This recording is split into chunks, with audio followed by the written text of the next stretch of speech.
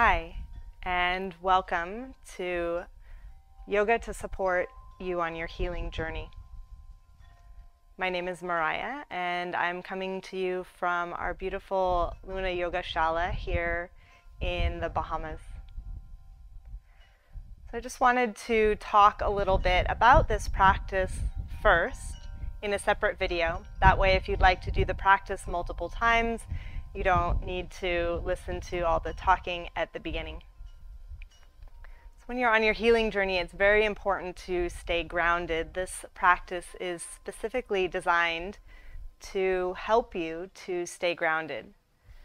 This comes from a lineage in the Tantric Hatha Yoga tradition. So I just wanted to clarify, because there's a lot of misconceptions about Tantra in the West. So I'll just say that yoga is not only about postures, and Tantra is not about sex. So there are very diverse ideas and practices with Tantra. But in the traditional sense, Tantra is about prana, or energy, and building and developing a connection to it through these practices. So this practice in general, or this practice in particular that we're going to be working on today, is called a moon practice. So within the Tantric Hatha Yoga tradition, there are essentially three variations of energetic work that we practice. There's the moon, or the lunar practices, which are grounding yin type energies. There is the sun practices, which is developing more of a connection with prana, a sensitivity to prana, and that's solar and yang energy. And then there's the fire practices that combine the two. If you've heard the term yoga means to yoke, it's bringing the two together, ha and ta, bringing the two energies together, the yin and the yang, right in the navel center, right in our powerhouse. So generally, most people can benefit from a moon practice. We live such frantic, go, go, go, day-to-day lives. We're living in our sympathetic nervous system, our fight or flight response. And so this practice in particular, the moon practices, ground us. They move us into parasympathetic nervous system. It's Langala energy, which is resting energy.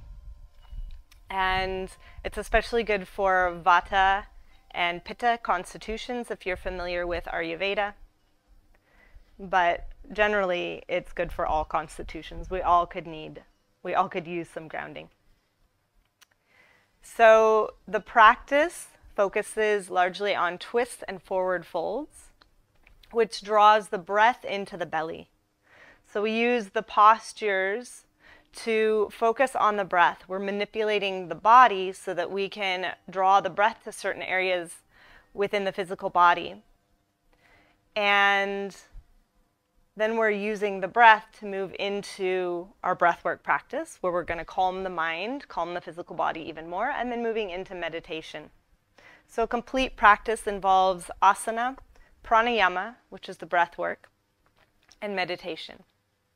Asana meaning postures.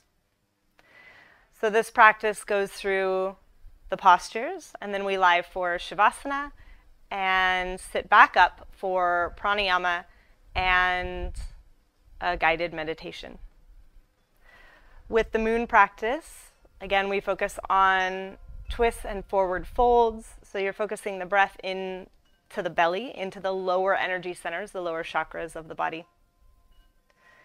We focus on lengthening the exhalations, so that will continue to ground and calm. It brings the mind into the body. And these practices, they go by what's known as the Stiram Sukham code, steadiness and ease. So in these practices, we focus largely on less asana, holding for longer periods of time. and minimizing the voluntary movement. So if you notice that you get really fidgety in postures, you feel like you want to get out of postures, that's generally the mind chatter telling you that you're in an uncomfortable situation and you need to get out. This happens in our day-to-day life. Maybe we're standing in line where we're somewhere that we don't want to be, and we're fidgety, we're looking at our phones, we're constantly living in the future and the past. We're not in the present moment, just being. So this practice, these practices are hugely beneficial to practice on your mat, being present, being in the body, being in uncomfortable situations so that you can go out into the world and be present. Be there for your family, your friends, your loved ones. Show up for yourself in the best way possible. So I look forward to sharing this practice with you and helping to support you on your healing journey, whatever that looks like. So welcome to the practice. I'll see you in the next video.